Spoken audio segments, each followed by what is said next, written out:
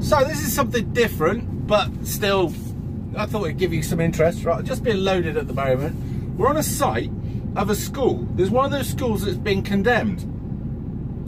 Now, some pictures should show up in a minute by the aid of editing, but they've put temporary classes up, which are marquees, and fine, get that. And there's some demountables over the back, which just got to make sure he's not overloading me. I'm off the road anyway, so they're demountables. I think there's something like what we would have had, but I'm not 100%. But anyway, they're temporary classrooms. Now, in a picture, what you're going to see is a building slightly taller than the others. That's a new building. I'm not sure if they got any use out of it at all, but it's already been condemned. Now, apparently this has happened in about 4 places in the southwest, and the contractor's gone bust. So we've paid for a building, or we've paid for, 1 minute, he's just going to put that in and I'll be up to me weight. That'll do you, chappy. Cheers, Jeff. Just got to let the driver know that when you're up to your weight, because we've got scales in here. So basically, right, we've just been let out of here. I'll put my sheet across. Cheers, Jeff. Everybody gets called Jeff when you don't know their name, which is my house anyway. Cheers. So we've paid for this school to be built, but now the people who've built it, which also built other schools which now don't or aren't up to spec, have gone bust. So we'll have to pay now to get it removed and have a new school put up, and in the meantime pay for all that temporary accommodation. And because of global warming, I'm on a temporary track at the moment. Because of global warming, basically just weather, they've closed the school because we've got storm whatever it is coming in, right, which may even get up to 50-mile-an-hour winds. Fuck me, I remember going to school in such horrendous weather that if you're on a bike, you got blown down the road at 40, 50 mile an hour. I thought it was cracking. Now, I must admit, they are in temporary accommodation, so, yeah, health and safety or whatever. But I was saying to my mate, I remembered in the old days that we used to, when it was really, really windy, we used to have a parka coat on or something like that. And you'd unzip it, and you'd stick your hands in the bottom of it, then you turn it inside out so it was above your head, and use it as a windsock. If it blew really, as it just about to blow, you jump yourself in the air and it'd blow you backwards. Shit like that, we love doing that. But going back to this school, this concrete cancer thing, which is a thing, all right, it is a thing, but I just don't know to what extent. But isn't it amazing how these days, it's better be the right, we're on a diversion at the moment. Some of you may be from the southwest and some of you may not.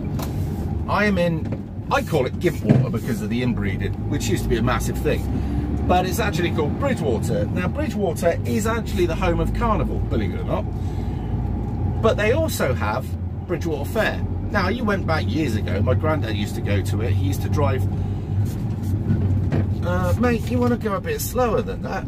I'm in a road where they're firing around here. Oh, there's a young lad, and there's kids well, there ain't kids here now, but there could be. Probably because they're off school.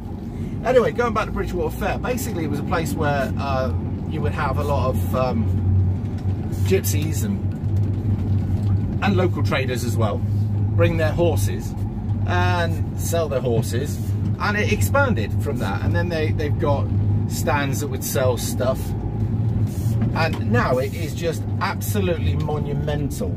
As every mobile every mobile fairground ride comes here and pitches up. Anyway, you can see it for quite a while actually, because they end up getting tower cranes to put some of the rides together.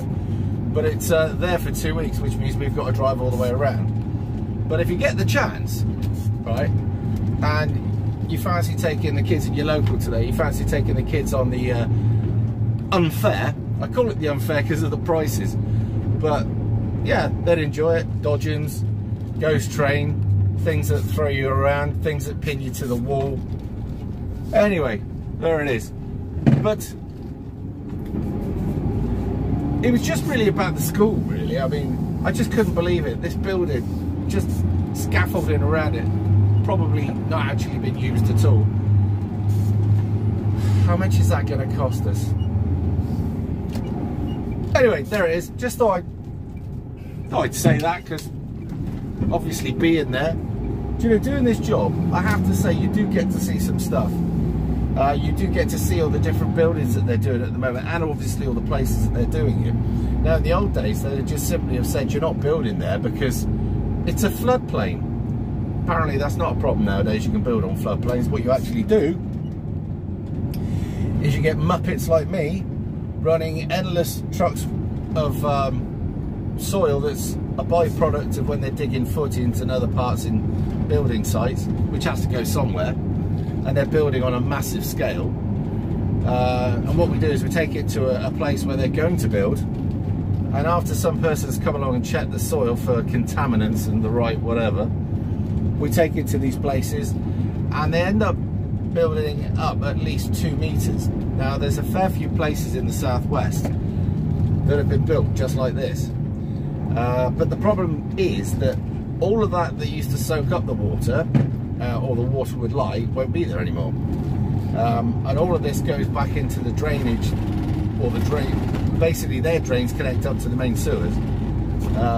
And obviously, you've got different types of drains. You've got sewerage water and you've got the other stuff, haven't you? Well, anyway,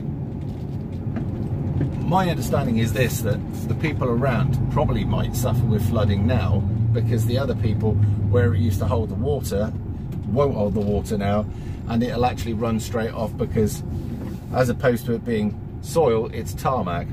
So that's the problem you've also got, is the knock-on effect of building these houses so they won't flood because of rainwater, basically.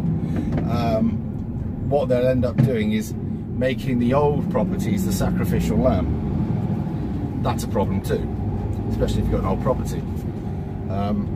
And I remember people living in a place called Sand Bay.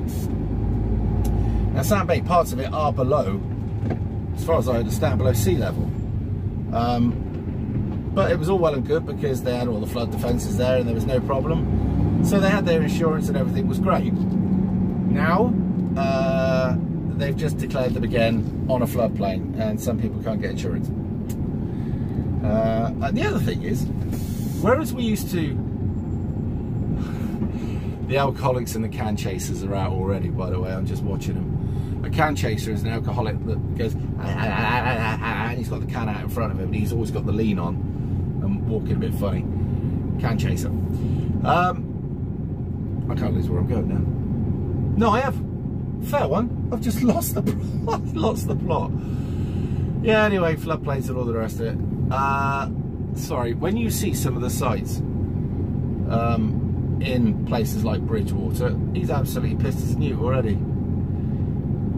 Or Western Town Centre's another place. Do you know, they put so many rehabs in Western, in one road. They put, I think he's going to have a fight with the truck in a minute. Excellent.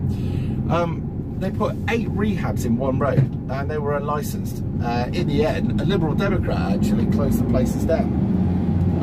But the problem is, when you invite people into your town from other towns, I should say, and they've got themselves a nasty drink or drugs problem, depending on the type of person and character they are, some will get fixed and either go back to where they came from, or decide that they like it there and stay, but because they fix themselves end up being productive. But then there's the massive amount that don't, and they go, I like Western, and they come out of rehab and go straight back on it, and you end up with a high street full of what looks like extras out of, what's the name of it, that film where Shaun of the Dead. Seriously. And if any of you have actually been to something like Bridgewater High Street or Western High Street or places like that, you've probably got a high street like it yourself. I suppose it was part of the way of killing off the high streets, move everything outside. But yeah, they were just park bench people pissed up or fighting in town, or one of them with a fag and everybody's trying to get a drag on it, or one of them's just got his gyro as it used to be in the old days, and he's getting a massive amount of attention at the moment because all the other parasites know that he's got a gyro and that they want to get pissed off the back of him. Or they end up going back to somebody's place and they're on gear or whatever, Fucking mess. Absolute mess. So we've had that in Weston for the last 30 years. Obviously increasing. And it has changed the face of Weston badly, I have to say. That and many other things. Weston I used to be really proud of, and I can't say I am now, which is a shame. But we're building all this extra accommodation, and who do we plan to put in it is the question. Now I got a rough idea. Now there will be a lot of those places that get bought by normal people to live in, but what they do is they always put affordable accommodation, or I don't know exactly what the name is, and they've done it local to the village that I'm in at the moment.